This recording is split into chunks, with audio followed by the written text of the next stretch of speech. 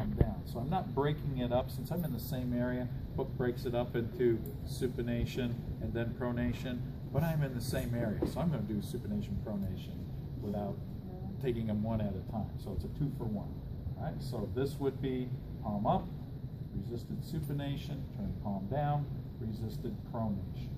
Okay, so you're not resisting out here, it's across the metacarpals. And remember, it's moderate resistance. Now, what we do for our isometric brake test is we will go to that neutral position. Okay, don't let me turn your wrist. So you don't have to tell them, don't let me turn it down. Just don't let me turn your wrist. Okay, hold 1, 2, 3. I'm going to turn it the other way. Hold 1, 2, 3. So one way I tried to supinate it, one way I tried to pronate it. That was 5. Okay, so if 3 through 5 was regular. Now, according to Norton and White, or excuse me, Daniels and Worthingham, you put the arm up here and support it on the elbow, and then what you would do is start from the fully pronated position. Can you turn your wrist out toward me? Okay. Can you turn it back in towards you? That would be 2. Okay. Then a 1 is you have to know where the pronators are. Remember when we went this was the pronator teres, so it's going to be coming this way here for pronation. So you would have to feel from that supinated position. Can you try to turn your hand palm down so the pronator would be right in there? Now the main supinator is not where they want you feeling it over here. The main supinator, you'll learn in kinesiology. Did you learn the function of supinator?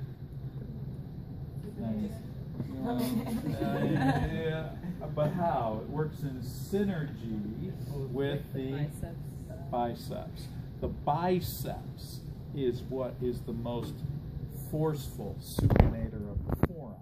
So the strength of supination is going to be coming from the biceps. So I'm going to put her hand pronated and say, try to turn your arm up, and I can feel the biceps because let's go.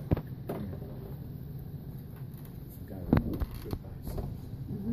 So, all right. Take a look at these. All right. So pronation, supination. What's moving? Yeah, do that.